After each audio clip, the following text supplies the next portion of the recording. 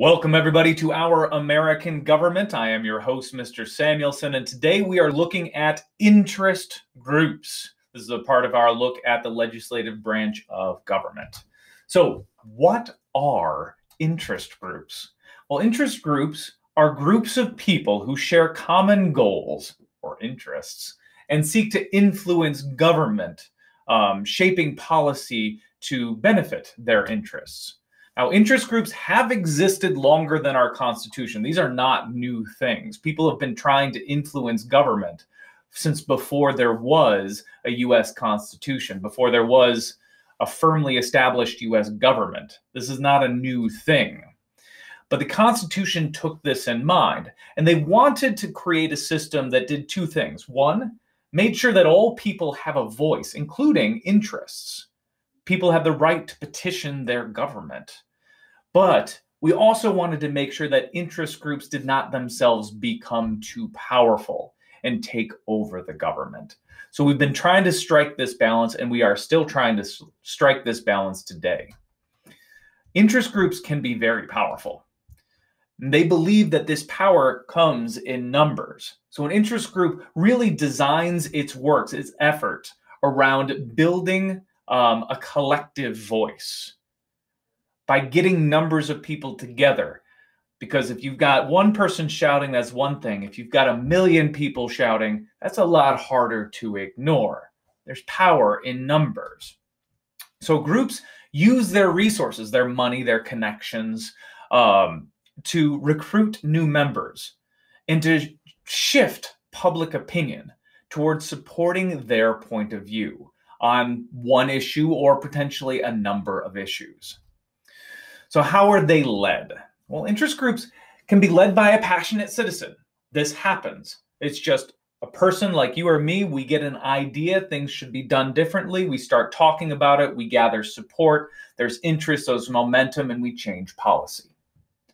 More often, interest groups are led by business leaders, or sometimes they actually hire professionals to come in to shape a message and to drive public policy.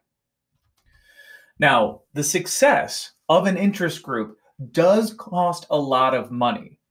There's a lot of money that needs to be spent, sometimes in advertising to shift public opinion, and a lot of times in finding candidates that support your issue. And rather than trying to change one person's mind, find somebody else whose mind is already set and dump money into their political campaign to get them elected. Interest groups do both.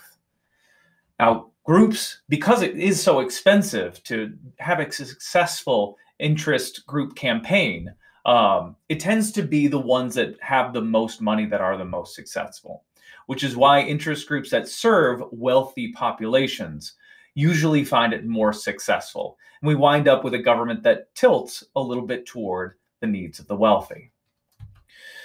So what types of interest groups are there? Well, there are business interest groups, and they look out for the specific interests of a business or a group of businesses.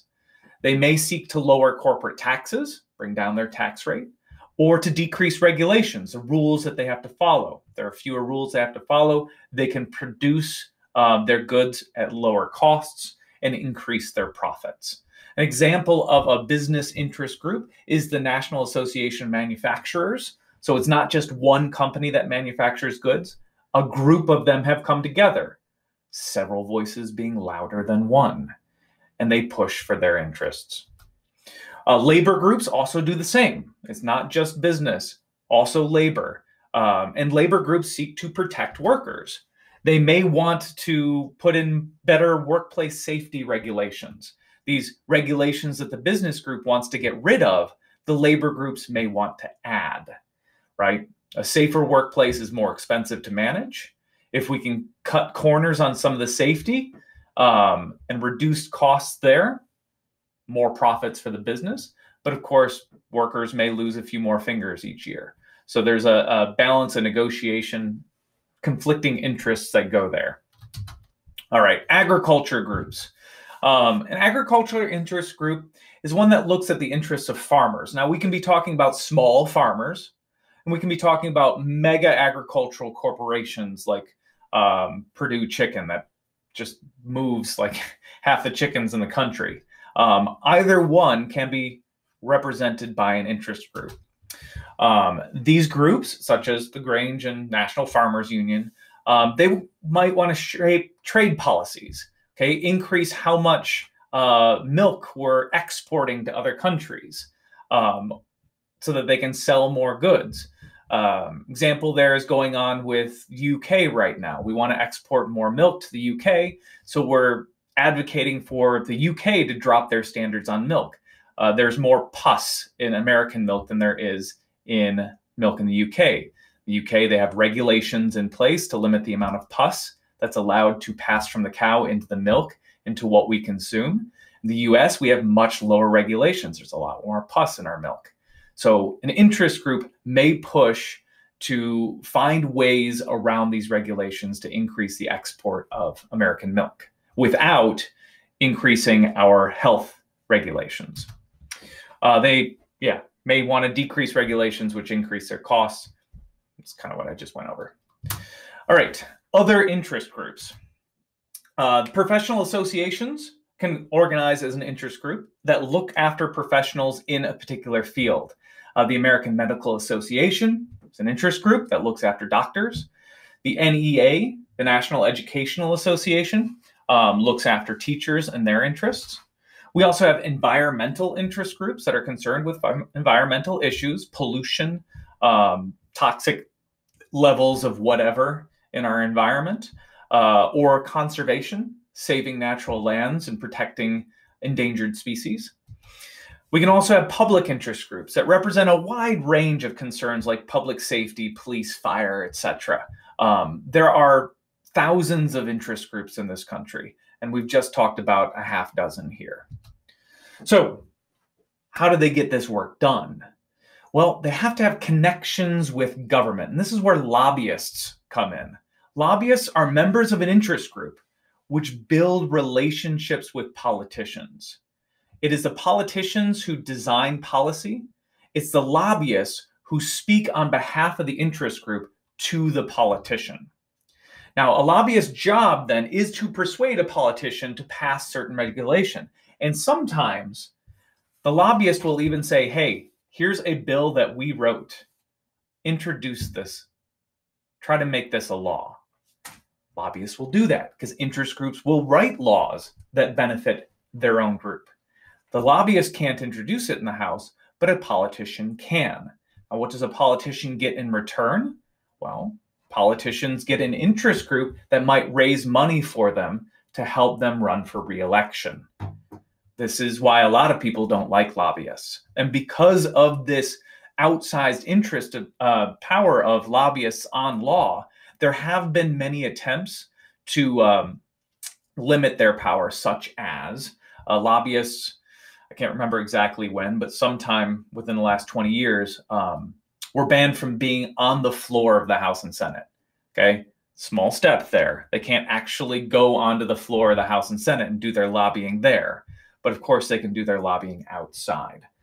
This has led to a number of jokes about, bribery, right? If the interest group gives a politician money, it's illegal. But if they give it to the lobbyist and the lobbyists pass it on, it's just lobbying.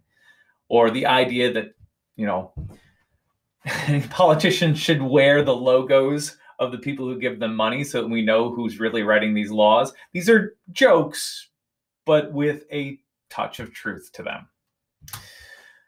Our last conversation for today is on PACs and super PACs.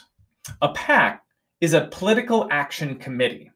This is like an interest group that raises money for a particular law or a particular candidate, more often a candidate for office. It's like their interest is a person that they want to get elected or a specific law that they want to get passed.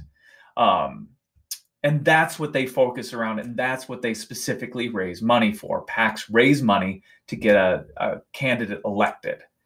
Now, these PACs can coordinate directly with a politician, but because they're working with the politician, there are limits to how much money they're allowed to give them.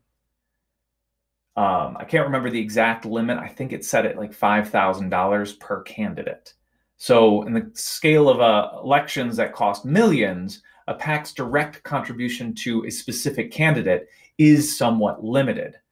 But the Citizens United Supreme Court case 10 years ago changed a lot of this. Now we have something called super PACs. According to Citizens United, unaffiliated citizens, private individuals, can give as much money as they want. So PACs are tied to the candidate, but a super PAC isn't. A super PAC says, oh no, there's no specific candidate that we're working for. We're just raising money in general. We're just a group of private citizens organizing our money to affect policy. So super PACs can give unlimited campaign donations to candidates of their choosing, which has led to a lot of loophole, shady activities. Like somebody who works for a campaign for a political candidate leaves the campaign to start a super PAC. This happens all the time. There's obviously a connection there. They're no longer allowed to talk, but they did all their coordinating, all their talking before that person left and formed the super PAC. Super PACs have a lot of people who dislike them on both sides of the political aisle because of this sort of non-coordination coordination that is very common. All right, that is it for today for our interest groups. I hope you learned a thing or two, and I will see you next time. Farewell.